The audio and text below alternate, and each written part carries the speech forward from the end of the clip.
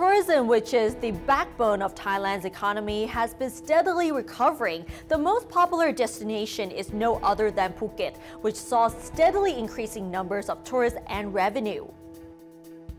Phuket was the top earner of tourism revenue and the most visited province by tourists except Bangkok during the first 10 months of this year. The province saw 2.3 million visitors and generated 127 billion baht in revenue between January to October this year.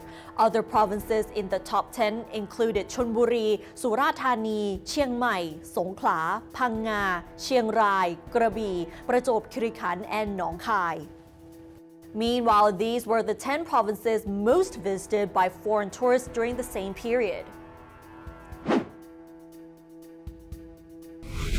Thailand recorded the 10 millionth tourist arrival of this year on December 10th, and the government attributed tourism recovery and increased revenues to the step-by-step reopening of the country, beginning with the launch of the Phuket Sandbox program, followed by a gradual easing of travel restrictions.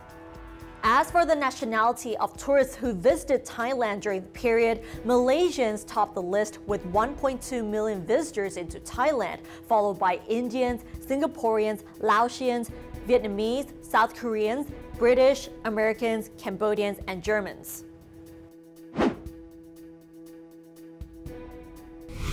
Although tourists are returning to Phuket in increasing numbers, many of the smaller hotels in Phuket are yet to benefit from the recovery. One of the biggest challenges facing these hotels is a shortage of funds to renovate or repair their premises, which were left unoccupied during the COVID-19 pandemic. The vice president of the Phuket Boutique Accommodation Consortium told Thai PBS that small hotels have received little help from the state because many operate without a license due to the restrictions in the environment law, which make it difficult to get one.